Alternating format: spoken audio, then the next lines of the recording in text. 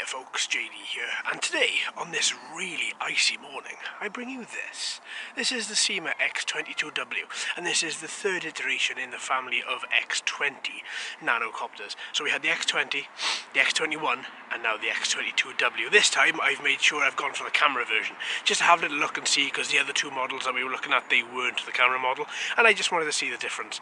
Now here we've got the same features that we looked at in the X20 and the X21. So we've got automatic takeoff, landing, we've got altitude hold, obviously we have a camera on the front, so we have the ability to use a smart device to control this. That's something we're going to be doing straight off the bat.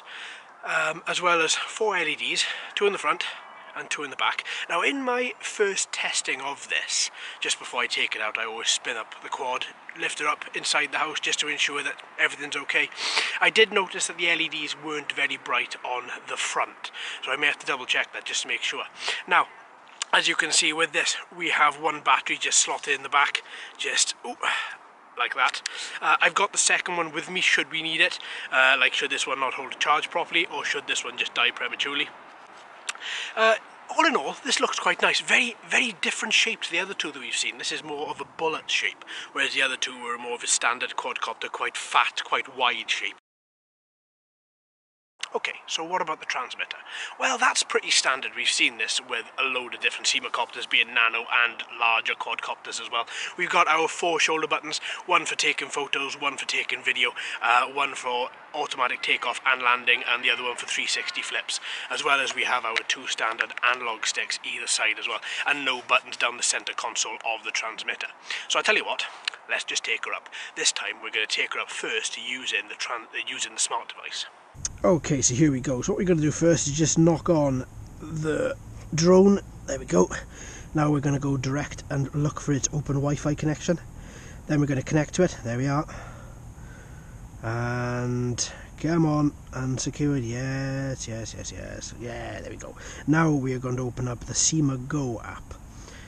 Okay, let's click start. We should have video relaying back straight away, hopefully. Yes, there we go.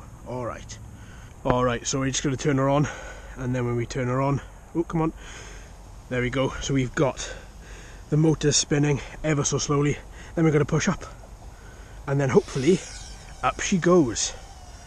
Right, let's have a little look. So I'm just going to move the controller a little bit. I just want to get a feel for if she's actually working well. Oh, she's working alright actually. She's not doing too badly on the smart device. I'm not going to take her out too far, just in case something does go wrong.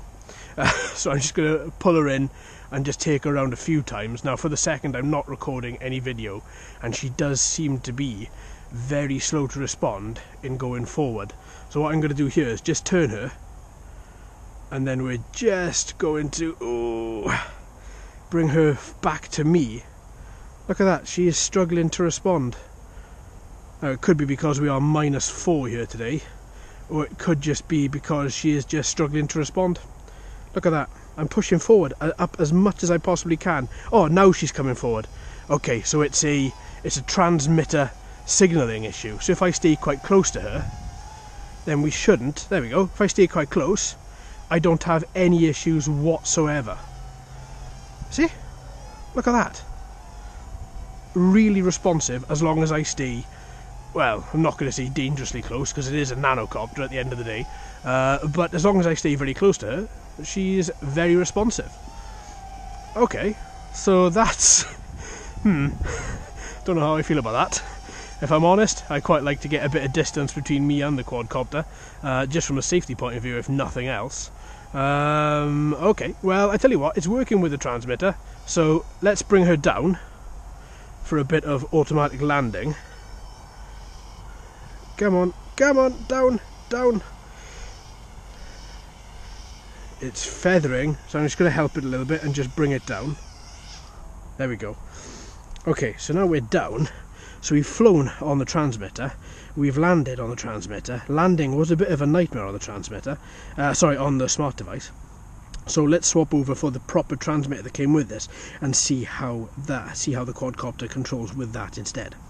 Okay, so we're back on the landing pad. As you can see now, the LEDs are flashing. This will just let you know that I have disconnected the smartphone. So what I'm going to do is just turn off the quadcopter, then turn it back on, and then bind quite simply by turning on the transmitter, one up, one down motion. All LEDs, including the one on the transmitter, are now solid.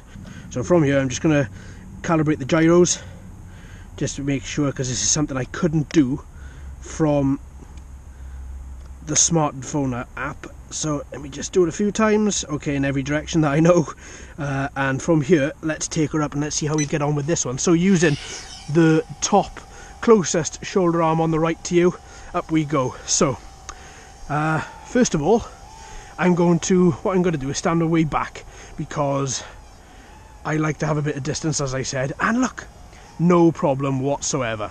It's a shame, I should have brought another smartphone with me to do another check on a different device. But straight from the transmitter, oh, absolutely, as you'd expect, no problem. Handles, now, this is going to be a little bit controversial considering what I've just said about the smartphone, but this handles a lot nicer than the X21. Now, the X21 was the much upgraded, I think, version of the X20. Now, the X22, being this one, is now upgraded a little bit more, and it seems to be dancing around a little bit more. So what I'm going to do is I'm just going to check these extra speed modes. I'm going to click the right thumb analog stick, and here we go, speed mode 2. The copter dipped quite a bit, but up it goes, and flying around remarkably well. Okay, let's try this automatic landing as well. So, should be the same button as the takeoff. One click, as we saw, it feathered a lot because the barometer was reading different temperatures towards the bottom of the floor here. There we go, boom, straight down, no problem whatsoever this time. Okay, so let's turn this round. Let's take it back up. And the camera quality from obviously this is the first X20 style quadcopter that I've had that has a camera on the front, and looking from my Smartdevice, it looked as if the camera was okay. Wasn't great, but it was okay. And to be honest, the out of a little indoor-outdoor copter like this, you're not going to have, you know, phantom quality. It's not going to be incredible, as the lens isn't going to be very, very expensive. But at the same time, it's a camera, it records video, takes photo, it's going to be okay. A couple of 3D flips. I do love flips. I do love 3D flips and rolls. Oh, but she's not doing them one after each other. Okay, let's bring her back to me. Let's take her up a little bit higher. Let's hit the button again. No, see that? Oh, now she will. Okay. Just a bit strange that a lot of quadcopters will just flip after flip after flip after flip. And I'm not aware of this having any new technology in which... So she did 2 there, and now she won't go any further. Oh well, but at least she's flipping, that's fine. That's not a problem. Right, so yeah, all in all, very happy. I'm happy we've done a couple of 3D flips. Let's bring her down. Alright, let's bring her down, let's land her. And I tell you what, let's get a little verdict on this little guy. Okay, so verdict. Well, this little guy, if we start off as we began with on the video, so the smartphone. I was less than impressed, very juttery, very difficult to try and get it to relay my controls back at me through the quadcopter. But what I did notice was when I got closer to the quadcopter, it actually responded a lot better. So that just led me to believe that there is actually a little bit of a signal issue, which is a bit strange because, well, I'm running an iPhone 8 and I haven't had any other issues with any other quadcopters, so that does raise a bit of a concern for this guy. So I thought I'd bring her down and then we take her up with the transmitter. Did that, and no problems whatsoever. Absolutely perfect. Same as the X20, same as the X21. Absolutely no issue whatsoever. I wish I'd brought another phone with me to test using another device to see whether or not I had the same issues on there. So I'm going to probably be back and do that. Now, as for the camera quality was okay. It's not brilliant. It's not terrible. Obviously, the camera itself does relay video back through to the smartphone app, and that is how I recorded the video direct on this guy. Automatic takeoff, brilliant. Automatic landing, brilliant. A lot better on the transmitter than it was on the Smartdevice. On the Smartdevice, when I landed this, it feathered a lot at the bottom and wouldn't land until I actually brought it down. Whereas on the transmitter, it just came down, no issue whatsoever.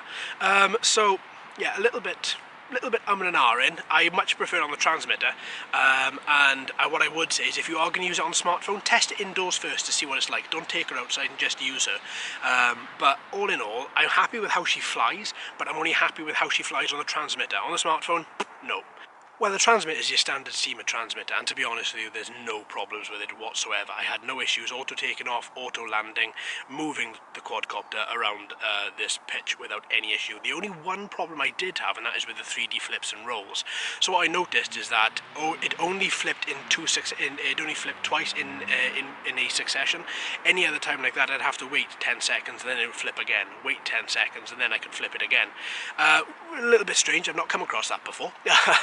But other than that, I think it was okay, to be honest. I think it was all right. The transmitter fits nice in your hand. There's no issues whatsoever. Obviously, you can put your smartphone on the top here for when you wanted to record some video, but use the transmitter as your main controlling mechanism. Yeah, so all in all, very good. So there we are, folks. Thanks ever so much for watching and listening. I've been JD, you've been fantastic as always. If you haven't already, please subscribe. Hello and welcome to all the new subscribers. I hope you're enjoying the channel. So until next time, my friends, happy flying.